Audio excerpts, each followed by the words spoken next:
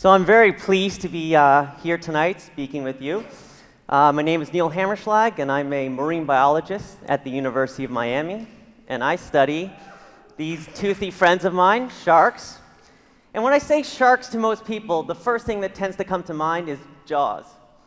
And Jaws came out as a movie in the summer of 1975. It scared people out of the water then, and it's been scaring people out of the water ever since. That's most people's relationship with sharks. Mine is slightly more hands-on. On any given weekend, you can find me in the Florida Keys catching sharks, like this magnificent bull shark, putting satellite tags in them, giving them a quick checkup with the doctor, and then releasing them back into the ocean. And I certainly love my job. But I also like spending time in the water with these magnificent animals. In fact, I clearly remember the first time that I got in the water with a huge tiger shark, the largest predatory shark in tropical seas. It was about 10 years ago. It was in the Bahamas, and we just finished a great day of diving. I was on a boat. I was actually in the shower, soap in my hair, lathering it up, and I heard someone yell, "Tiger shark!" So I did what anyone here would do, especially in the back row. I immediately jumped out of the shower, put on my wetsuit, grabbed my mask, fin, snorkel, and my camera, and jumped right into the ocean. And as soon as the bubbles started to fade away to the blue, I saw this massive tiger shark moving towards me. And as I braced down for the shot, and you can see me in the picture, I'm posed, I'm ready to get the shot, this animal started coming in closer. I swear to you, its head was this big. It started coming in closer, closer, closer. It got so close that it couldn't see me because its eyes were on the other side. So it turned to the side, looked at me, turned back, opened its mouth about that wide. I was looking at it, closed, turned to the other side, circled me 3 times, swam away. I lifted my head out of the water and yelled to everyone on the boat in words I can't say right now. And they yelled back, and I could see the dorsal fin of the shark coming back. So I got back in the water, braced myself, and in came this big shark. Its head was this big. Came in, turned to me, looked to the side, opened its mouth wide, closed it, looked again, circled me again 3 times, and swam away. And I got back up on the boat, and I was extremely excited about it. I remember, like you telling my mom, and she was thinking, "Oy vey, Neil, what are you doing?" But honestly, I wasn't scared. It was an amazing experience because I felt like that animal was checking me out, and we kind of had this mutual curiosity thing going. So, you know, I can certainly go on talking about my experiences in the water with sharks, but, you know, I'm a numbers guy. I'm a scientist, so I like to talk numbers. 75, that's a number where sharks tend to get a bad reputation from. 75 is the number of people that were bitten by sharks last year. In comparison, this number is a lot bigger.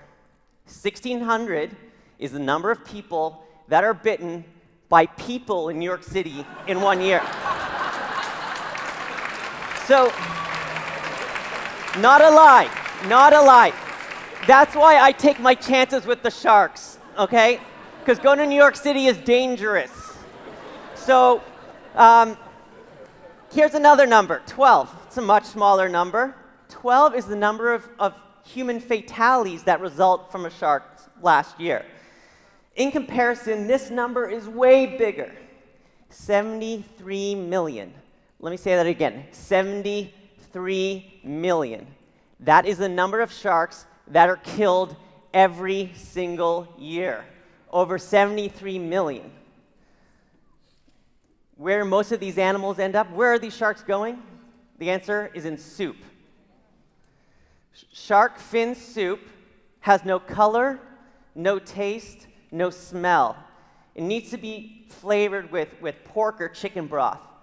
It's a status symbol in many Asian cultures, primarily consumed in China. Shark fins are used, the cartilage is used to make the soup. And because shark fins are so valuable and shark meat is worth very little, in most cases, the sharks are brought towards the boat in the ocean, their fins are hacked off, and then the rest of the mutilated animal is thrown back into the water, wasted. it's hard to really understand the scope of this issue. This picture here was taken in one market in Taiwan. There's over 35,000 drying shark fins here. That's just in one market in one place. And you might think this is a foreign problem, but this is happening globally. In fact, US is one of the top 15 countries in the world that export shark fins out, and we certainly import them back in. So this is a problem. Why should we care? Well, sharks are apex predators in the ecosystem. They play a very important role. Studies have shown that when you remove the apex predators from the ecosystem, there can be a trickle-down effect, a cascading effect to other organisms. For one thing, sharks like to eat the diseased, the dead, the dying, and the dumb fish. They literally weed out the ocean of the unhealthy fish. So why else should we care? Well, I'm going to give you another reason that I think sharks should be taken off the menu that's a little closer to home. And that's this long word up here, which I'll call BMAA. BMAA is a neurotoxin linked with neurodegenerative diseases such as Alzheimer's, dementia, and ALS. Working with my colleagues at the University of Miami's medical school, we found that shark fins here contain high levels of BMAA. And the take-home message is those people who consume shark fin are putting themselves at risk of getting these neurological diseases like Alzheimer's. Why else should we care? Looking at this picture, I remember when I took it, and I was just in awe. So besides the ecological reasons or the health reasons, I'm telling you that conserving sharks, it's more than that. I think they add beauty to the oceans, mystery, and diversity. And I think an ocean without sharks is a much more boring place. And as I conclude my talk, I ask you to at least go home and tell at least 10 friends or family about what you've heard today, because education is really important and awareness. I also ask you to please go check out our website, sharktagging.com, and through there I can give you ways to stay involved. If you want to get involved in action alerts, sign petitions, or just keep updated on marine conservation news. And with that, I thank you very much for taking the time to listen to me. Thank you.